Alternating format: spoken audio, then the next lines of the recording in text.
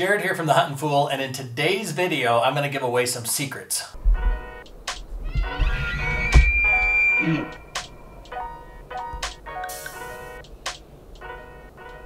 Over the last 13 years, I have been e-scouting and learning a lot through the process, and also taking advantage of an ever-evolving tool set that has become available to us over time.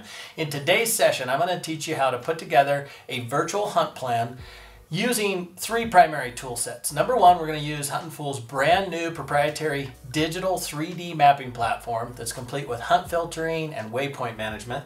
We're also going to rely on one of my old-time personal favorites, Google Earth.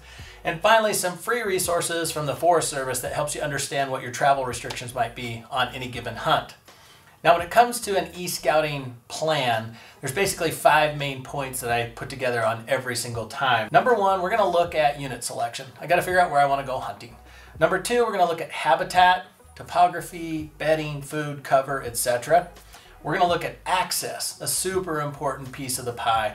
We're also going to look at glassing and listening points. Again, we're talking about an archery elk hunt here, so we're going to need to have audio on these bugling bulls. And finally, one that's often overlooked is like your personal impact plan. How am I going to get in and out, and if necessary, camp in this backcountry experience without becoming my own worst enemy and scaring off all my elk? So with that said, we'll dive right into step one, and that's unit selection.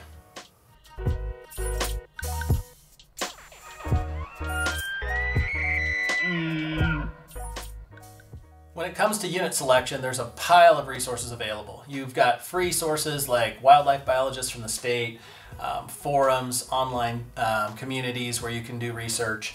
And then you also have paid services like Huntin Fool, where you can help, where we can help you plan and execute your hunts for you. In this particular case, I'm going to focus on Huntin Fool's new filtering system that basically takes 25 years worth of Huntin Fool's research and dumps it into a 3D digital mapping platform, giving you an opportunity to research hunts by putting in preferences that'll meet the expectations you have when you head into the field in the fall. To start the hunt filtering process, I'm going to click on the Find a Hunt filter on the Huntin Fool map. Then in this particular case, again, I'm going to be looking for an archery elk hunt. So I'm going to select Rocky Mountain elk.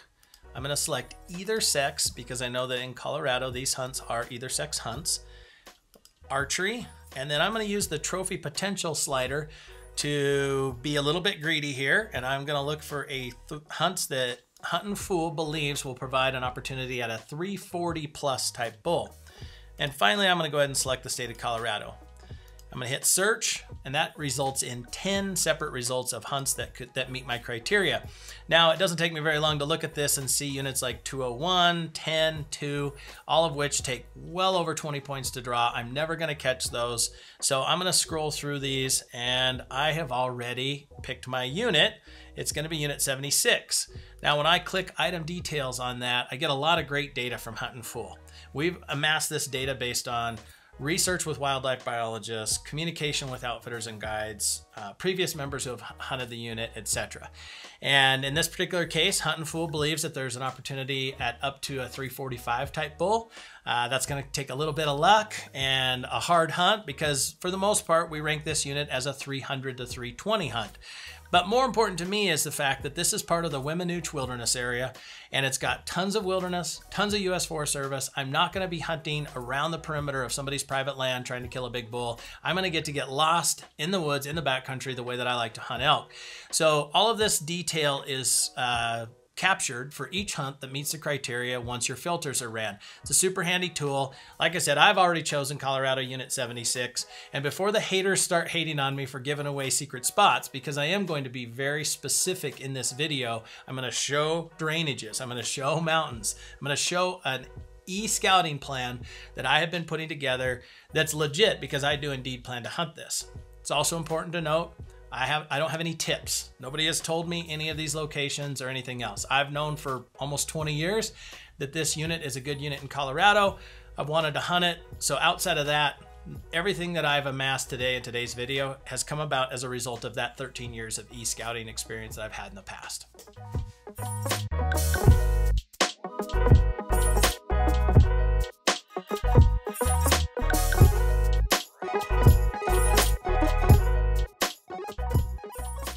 Now for me personally, step 2 of every virtual hunt plan process is centered around habitat. I want to focus on water, food, bedding, topography, escapement, all those kinds of things that make elk habitat useful for elk. Now in this particular case, I'm going to be focusing on a high country unit in Colorado, so food is going to be my top priority. If I were hunting a unit in southern New Mexico, I would probably make water my #1 priority. Either way, I'm going to start using the Huntin Fool mapping platform to identify these sources. And so as we dive into step 2, looking at habitat, the first thing I'm going to do is turn on our fire layer, which has a feature to it that to my knowledge no other mapping platform offers. Before we dive into the fire layer, I'm actually going to go into my layer menu and I'm going to select hunting data and the state of Colorado, and I'm going to turn on all of the GMUs. This will give me every game management unit for deer and elk in the state of Colorado. With those on, I can now zoom in to my particular unit. Again, I'm looking at unit 76 here in Colorado, specifically the southern portion of it. And now I'm going to go into the land boundary data tab. And that tab includes government land ownership, wilderness, roadless areas, fire, basically anything that can kind of cover the portion of the map you're looking at with a layer is under this land boundary data tab. I'm going to turn on wildfire history, and I'd like to show you something that is, again, unique to the Huntin Fool map and an awesome tool. If I zoom back out here a little bit, you'll see that the whole US is covered in a little Christmas tree colored array of wildfires. We have color coded our wildfires by year, which is super beneficial because a 20-year-old fire is not going to do near as much good in your research probably as a 5 to 10-year-old fire would. So in this particular case, as I zoom back into unit 76, I see that there's a big fire complex that happened in 2013. It's going to provide a ton of feed. It's a 7-year-old burn. Should be phenomenal habitat for elk at this point in time. Another great feature on that fire layer and almost every other layer on the Huntin Fool mapping platform is the ability to use transparencies. So we have sliders that you can adjust the opacity of your layer, the overlay, up and down.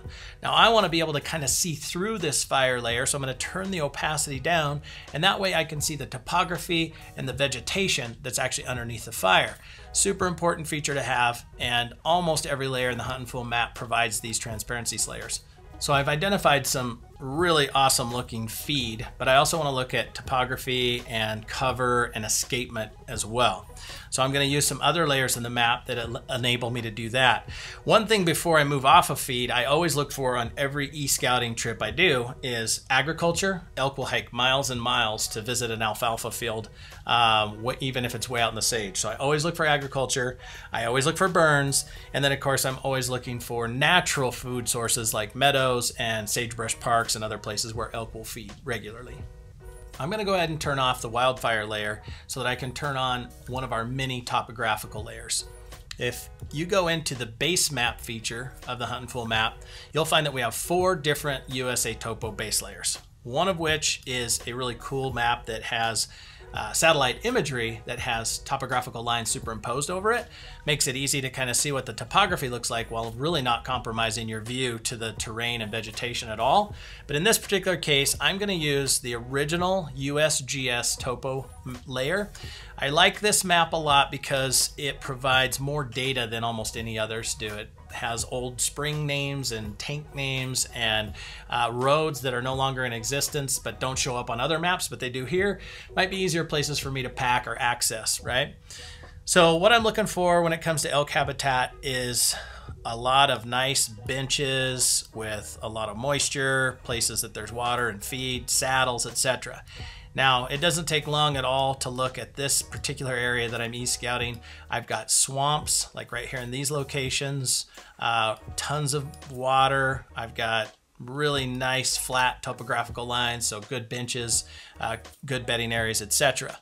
So the final step for me is to determine if it has, I am looking in burns, so I want to make sure that it burned in what's called a mosaic pattern. So basically I need to make sure that there's still timber there so that they'll have a place to bed and get out of the heat. And as I turn off the topographical layer, you can see that there is a lot of timber left in and around these burns. So lots of places for the elk to get away from the crowd and get some bedding cover.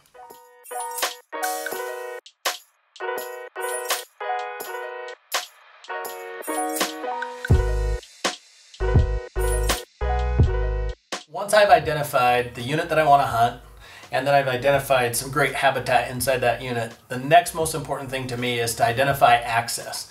And the access piece is probably the most complicated because there's not any single one source that provides all the answers that you need. Huntin Fool's mapping platform, we are working that direction, but for right now, you're going to need to use a few different tools. To arrive at the access locations I have in this 𝗙cie_𝗹𝗹𝘁 session, I used the Huntin Fool mapping platform, including our roads and trails layer that I'll show you here in a minute. I also used Google Earth because there was a little bit clearer imagery in a few spots that I wanted to see if it actually looked like a 2-track or if it was a single-track trail. And then finally, and most importantly, I used free sources from the USDA Forest Service websites where you're going to need to look for motor vehicle usage maps. MVUMs. Now these are super critical because this is the most current travel plan that the individual district inside of that national forest has established as what is legal and what is not. And I have been on hunts where I have shown up with a backpack on a trail that had 4-wheeler and motorcycle traffic going up and down it and wanted to just kick my own butt. I have also shown up at trailheads or tried to drive to trailheads that I thought were miles beyond where the road was actually blocked, whether that be due to private property or to a new closure, erosion, fire, you name it. So it becomes extremely crucial to use this free resource from the National Forest sites to truly identify your access plan. And in doing so, I've created a whole bunch of waypoints that I've already added into the map that took me literally probably 6 to 8 hours just to put this handful of waypoints in. The first layer in the Huntin Fool map that I like to use when it comes to identifying vehicle access points is our roadless layer. So I'm going to go back into the layer menu. I'm going to open land boundary data and turn on the roadless area layer. And as you can see, this clouds, it puts a cloud over all the area that does not have motor vehicle access, according to the map. And again, you've got to check multiple resources to verify this. But as you can see in my particular area, it has large sections that are clouded as well as small sections that are clearly travel routes of some kind that allow motorized access. So I actually pair this layer with the wilderness layer as well, because I happen to know that in wilderness, you have different travel restrictions than you might have in other roadless areas. For example, in wilderness, you can't use any wheeled vehicle, even if it's a pedal bike or a wheelbarrow or a game cart, off limits. So I like to have the wilderness area and the roadless area kind of clouded over each other to understand that most of my access is going to be around the edge of this. And as you can see from my waypoints that are marked with the ATV symbol, all of them are essentially like here, here, here. All of these are essentially right alongside the edge of the roadless and or wilderness area. So this was my first head start to identify, all right, where does it look like I can drive to start my backpack trips? Now, another great tool that I used was our roads and trails layer. This is a National Forest roads and trail layer that is a live feed from the USDA National Forest Service. So it should, for the most part, represent where you can and can't drive. Again, it's not 100% accurate. I don't think the government does a great job of keeping up with it. So this is where you need to do your own research and make sure you don't make a mistake. But as you can see, when I turn that on, most of my little ATV symbols are parked neatly at the end of these little access routes. So for the most part, these things were true. Now I have two that I need to check on. One over here in space that you can see does not have a road coming up to it. And then another one that is parked here in the middle of an open space. And a road does come into it, but it doesn't appear that it should end because it continues to say that it's a National Forest road beyond it. So that's where I went to the USDA Forest Service site and downloaded a map that clearly showed that that route ended there. So now I was curious, I turned on another land boundary data layer, which is the government land ownership layer. This is when it all became very clear to me that in both cases where I was questioning whether or not the road continued on, that road went through private land. And probably at one point in time, there was an easement through that private land and it was no big deal. But in recent years, wealthy landowners have bought up a lot of these remote private properties and tried legal means to shut down access. And it's kind of a sad deal, but the reality is, had I relied strictly on Google Earth and another mapping platform that we use here, the 𝗙cie platform, I would have thought that I could have gotten at least 8 miles further in on that road and would not have noticed that I was going to be in bad shape if I tried to take that route. So again, I just want to illustrate the importance of making sure that all of your access points are verified against every potential source that you can. And then you go ahead and mark those so that you can start making your travel plan from there.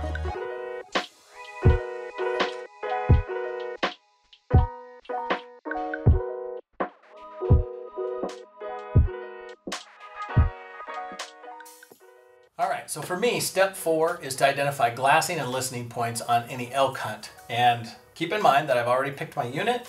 I have identified quality habitat inside of the unit, and I have mapped out my nearest access points in an effort to make sure that I don't burn up boot leather where I don't need to.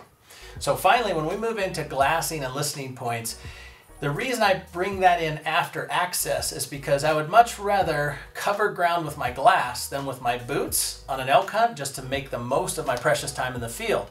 So if I know where access points are, quite frequently I can find a glassing point that is closer to the access point, closer to vehicle access than it is to boot access. And so I will rely first and foremost on those glassing points where I can drive to within a reasonable distance, maybe even be able to glass from the truck. Keep in mind, with today's optics, you can glass for miles and miles and miles and identify at least elk, if not actually put together a decent idea for how big of a bull you're looking at. But bottom line is, glassing points come after my vehicle access plan for a reason, and it's because I'd rather get close with the vehicle, do shorter trips with the glass, and burn up elk habitat through the lens instead of on my boot leather. All right, I'll take a quick minute to illustrate a few of the glassing points that I found for this particular hunt, because they are adjacent to a road, but they provide me an opportunity to glass a vast amount of roadless area. So one of the key glassing points I've identified is right over here on a little ridge that allows me the opportunity to see miles of habitat, prime elk habitat, from one particular glassing location that includes burns, bedding areas, swamps, ponds, just all kinds of ideal elk habitat. So those are the kind of places that if I can walk less than a mile and cover 6+ miles worth of habitat from one glassing point, that's going to be my top priority when I get in there to start looking for that bull I really want to find for this fall's hunt. Now, another great glassing point that I found that fit the same bill involves about a 700 vertical foot hike right from the edge of the road that puts me at the top of a very tall peak that enables me to glass behind a big chunk of private property, an entire basin, and then all the way to the head of a beautiful elky looking draw that has a ton of great looking habitat in it. Again, I'll be able to drive right up to the base of this knob, grab my tripod and optics, do a 600-700 vertical foot hike, and have an opportunity to see hundreds of thousands of acres of prime elk habitat that if I just relied on my boots alone to get to, I wouldn't be able to cover in a 2-week season. Now, I've spent quite a bit of time talking about it strictly from the glassing point of view, but it's equally as important to note that elk can be heard for a mile or more on clear nights and clear days with little wind. So these points are just as important to be able to hear elk as it is to be able to see elk. Sometimes, no matter how good your glassing vista is, you can't turn up a batch of elk. Even on I've had it even on open hillsides where I've thought, man, I know I should be able to see that bull, but I can hear him sounding off. So it's equally as important to think about your elk hunt from a glassing and listening point of view, particularly when you're talking about rut hunts with a bow.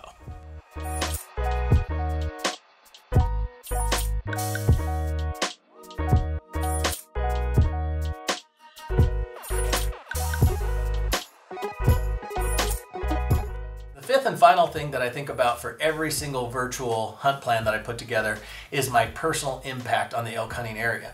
And this is going to consist of how do I get in and out with disturbing the least amount of elk, and if I'm going to camp in there, where can I camp that's the least likely to disturb elk so that I don't become my own worst enemy on one of these hunts. It's a super important part of the entire e-scouting platform, and it's often overlooked because people tend to camp in beautiful meadows next to elk grubs and wallows, and I have seen hundreds and hundreds of scenarios where people become their own worst enemy spook their own elk off and have to relocate because they ruined the hunt. So we're going to walk through that personal impact plan and how I go about accessing the areas that I'm going to hunt, and also how I go about selecting a campsite. The first thing to think about when it comes to your personal impact on the elk hunting area is what time of day should I go in. Now, if you're day hunting an area, this is sort of irrelevant. You got to go in before daylight and come out after dark every night.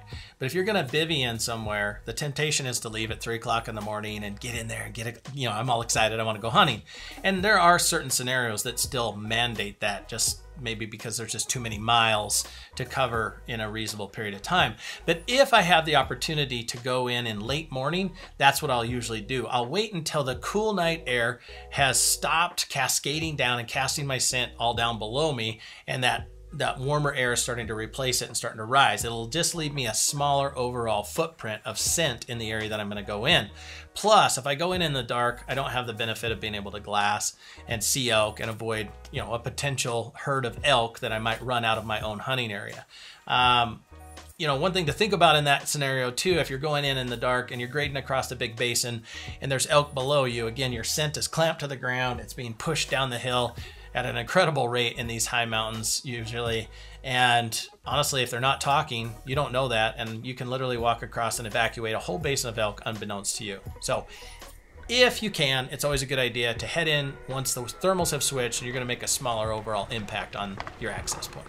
Now, for this particular hunt scouting platform, I've actually found an ideal campsite that's based on the most important attribute that I find when I'm selecting campsites on bivvy hunts. And that is, I want to be camped off of all the flat, nice areas where the elk are going to rut and bed and feed. And I want to be on the steepest slope that I can possibly find that provides a flat enough spot to set up a tent. So I have actually found a really ideal little bench in this particular hunt scouting package that has thick timber on it, so it's going to help muffle noise, hide my tent, all that kind of stuff. But more importantly, it's got a giant wash almost completely cutting off any elk that would incidentally come around over underneath my tent. So it's protected by this super steep wash, and it's protected by steep habitat that's just not ideal for elk anyway. So for the most part, there's some natural barriers that are going to keep elk from unintentionally bumping into my scent trail in the middle of the night. The other thing I love about this location is that I'm about 500 vertical feet from an incredible 360-degree listening and glassing point that provides me access to hear and see into some of the best elk habitat in the area that I have. So not only am I going to live small on this little bench off the steep face, but I'm also going to be able to quickly and easily get to a location where I can hear and see on a regular basis to start my elk hunt each day. So in summary, when it comes time to develop your personal impact plan, I can't stress enough how important it is to do it digitally first, then to stick to it, have the self-discipline to stick to it, because it's only going to pay dividends to you in the field. It's just going to extend the quality time that you have to hunt elk on any given hunt. So have the self-discipline when you're hungry, tired, thirsty, and it will pay great dividends in the elk woods for you. So to wrap up our eScouting 101 to develop your virtual hunt plans, we're going to start with unit selection, and you want to use every tool that you can, including the free tools and paid tools like Huntin Fool. Then you're going to want to identify the habitat, including feed, water, cover, you name it. You're going to want to spend a lot of time on access, particularly using all the resources available so that you don't wind up backpacking down a four-wheeler trail. Then you're going to want to look at glassing and listening points, and I highly recommend starting from those that are the easiest to access first and work your way in so that you can cover more ground with your eyes and glass than with your boots. And then finally, when it's time to go hunting, when it's time to backpack in there or to day hunt, think about your personal impact plan. Think about how you're going to get in and out without ruining your own hunt and becoming your own worst enemy. Hope this helps you out. If you like our content, give us a thumbs up. We really appreciate that. It helps us out a lot. And we're looking forward to having lots of submissions from successful hunters this fall.